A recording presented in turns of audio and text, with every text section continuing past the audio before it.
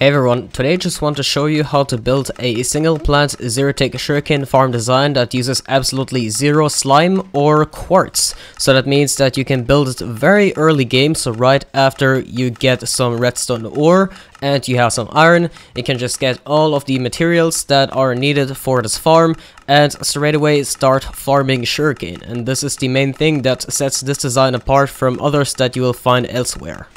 This alternating dispenser design is actually something very old, and it has become more popular recently since the conventional zero-tick sugarcane methods have been well broken.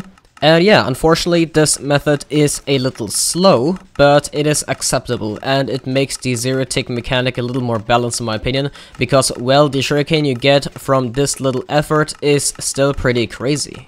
So what you see here is that there are two dispensers being rapidly pulsed at the same time, and the water source will just be alternated from one side to the other, and that will force the sugarcane to grow. And then there's a torch burnout at the top, which will detect the sugarcane and break it. And this is good because it means that we do not have to use any observers. And for this clock too, we are merely using torches and pistons. This is a 4-game clock, and this is something that a lot of other people compromise on. They use a slower clock than a 4-game clock. And for this alternating dispenser design, it is absolutely necessary that you use a 4-game clock because it is already slow. And if you use a slower clock, for example an observer clock, well, you will lose even more of the already low rates. And in this case, this clock does not use any quartz or slime like I said. Unfortunately, like I said, the alternating dispenser method is not very fast, so you get about 380 sugarcane per hour, as opposed to the old 1000 per hour that you got with the piston pushing into the water design.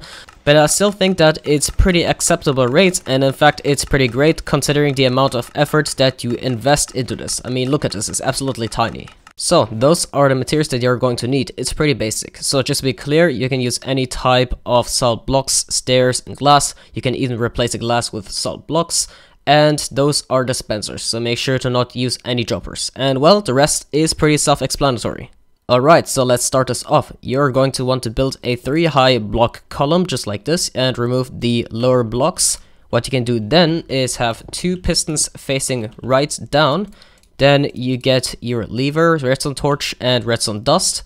Place one lever right here, flick it, and 2 torches on top of the pistons. Then you have 1 redstone dust right here, and that will be the main clock for the system. Now on top of the torch on the right side, put 1 solid block, and then you're just going to have 2 dispensers facing up, looking just like this.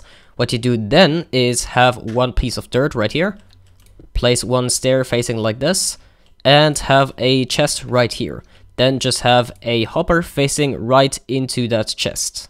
Next, take some glass or any block and just put them on the sides of the stair or the hopper so that the water doesn't float anywhere. And what you want to do then is to waterlock this stair right here. Put the empty buckets that you got from putting the water source there right into this dispenser, and then just put the full water bucket in the other dispenser. If you turn this on, as you can see, the water source will go back and forth. You can next up just turn this off, and what we're going to do is place 1 salt block on top of the stair. Then we have 1 piston facing into this direction. Then we just have some more salt blocks like this. Get your torch and your redstone dust and place them like this. This will just repeatedly pulse, and well, it will calm down eventually, and this will be the detection system for the sugarcane breaking. At this point, you can place down your sugarcane and you can just close this thing off. When you do close it off, it will trigger the breaking system, but that's no problem at all. And there you go, that's the entire thing. So we can just test it out. And as you can see, it does indeed work. Let's just wait for it to grow a little. Like I said, it is a little slow, but we already have it growing and it will produce sugarcane.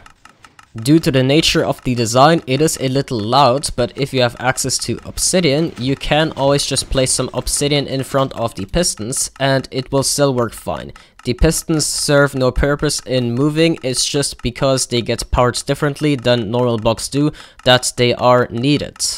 And of course, if you want to, you can lower this part into the ground and have the chest at foot level. Just make sure that you have access to the lever to toggle this farm. Alright, that's a tutorial for my very simple single plant zero take sugarcane farm that of course doesn't use any slime or quartz.